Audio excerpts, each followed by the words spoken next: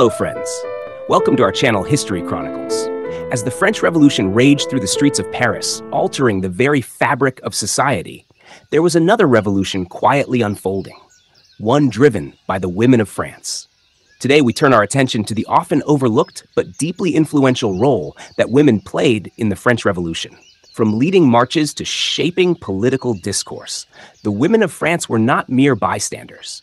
They were active participants and, in many cases, catalysts of change.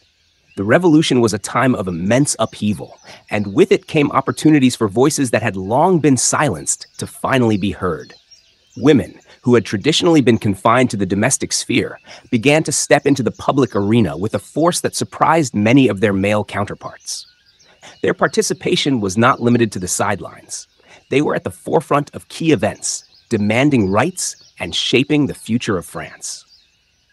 One of the most iconic moments of female activism during the Revolution was the Women's March on Versailles, which took place on October 5, 1789. Frustrated by the scarcity of bread and the economic hardships facing their families, thousands of women from Paris marched to the Palace of Versailles, the seat of royal power. Their demands were clear.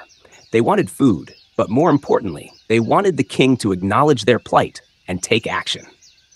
The march was a powerful display of solidarity and determination. Armed with whatever weapons they could find, knives, pikes, even rolling pins, the women confronted the king and his ministers with an intensity that left no room for complacency. The outcome of the march was significant. The king was forced to leave Versailles and move to the Tuileries Palace in Paris, closer to the people and under their watchful eye. This event marked a turning point, showing that the women of France could no longer be ignored. But the Women's March on Versailles was just one chapter in a much larger story. Women were active in all aspects of the revolution, from the radical clubs to the battlefield. They formed their own political organizations, such as the Society of Revolutionary Republican Women, which advocated for greater rights and participation in the new republic. These women were often at the forefront of debates about citizenship, equality, and the role of women in the new society that was emerging. The revolution also saw the rise of influential female figures who used their voices and their writings to challenge the status quo.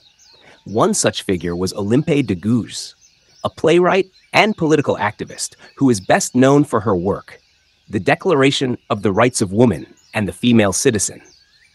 Published in 1791, this document was a bold response to the Declaration of the Rights of Man and of the Citizen, which had largely excluded women from the rights it proclaimed.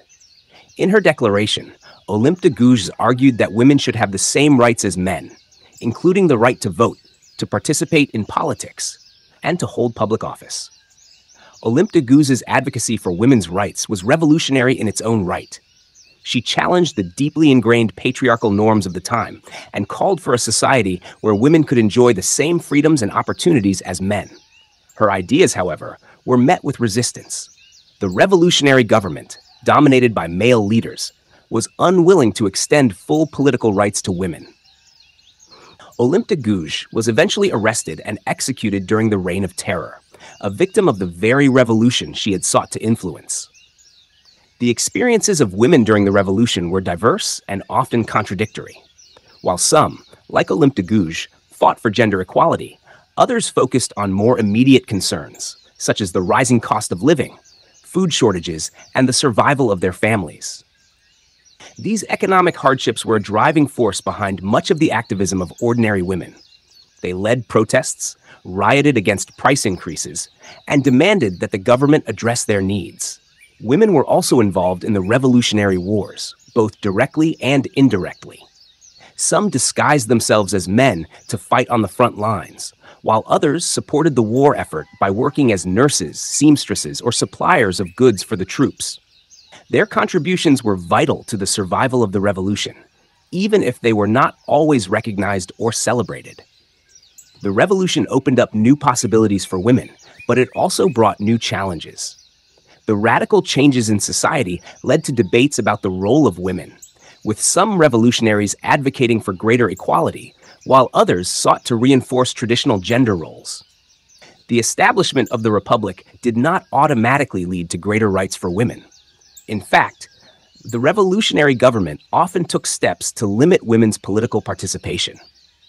The exclusion of women from voting and holding public office remained a point of contention, highlighting the limits of the revolution's promises of liberty and equality.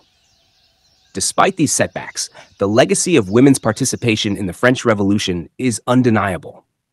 Their actions, whether on the streets of Paris, in the halls of political clubs, or in the writings of revolutionary literature, challenged the established norms and laid the groundwork for future struggles for gender equality. The revolution may not have fully realized the goals of women like Olympe de Gouges, but it set in motion a dialogue about women's rights that would continue for generations. As we conclude this episode, it is important to recognize that the story of the French Revolution is not just the story of men and their political battles. It is also the story of women. Women who marched, who spoke out, who demanded change, and who, despite the odds, made their mark on history. In our next episode, we will explore the rise of the Girondins and their role in shaping the revolution. Thank you for joining us on History Chronicles. The story of the French Revolution is far from over, and there are still many dramatic moments to come. Stay with us as we continue to unravel this complex and compelling narrative. See you next time.